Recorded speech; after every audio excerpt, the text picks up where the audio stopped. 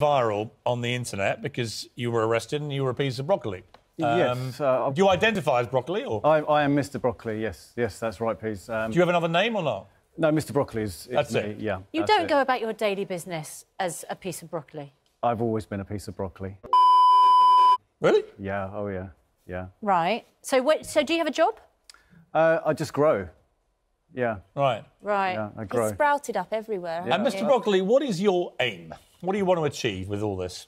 I'd really like to see a transition to a plant-based food system. I think that's vitally important. Lewis Hamilton, the Formula One racing driver today, or yesterday, very powerful interview or comments he's given on social media, saying he's reaching the end of his tether about this. Friends of his won't listen to him. He feels the world is in serious trouble and that the only way to save it is that we all go to where you want to go, which is a plant-based thing. So you've got some powerful friends in people like Lewis Hamilton. I mean, how are you going to persuade people like me who want a balanced diet of fruit, veg, meat, like we've always done, and think that that's perfectly OK? A plant-based diet can be a balanced diet, please. It really can. And if you like the taste and texture of meat, there's loads of budding entrepreneurs in the plant-based food market. And it doesn't taste the same, though.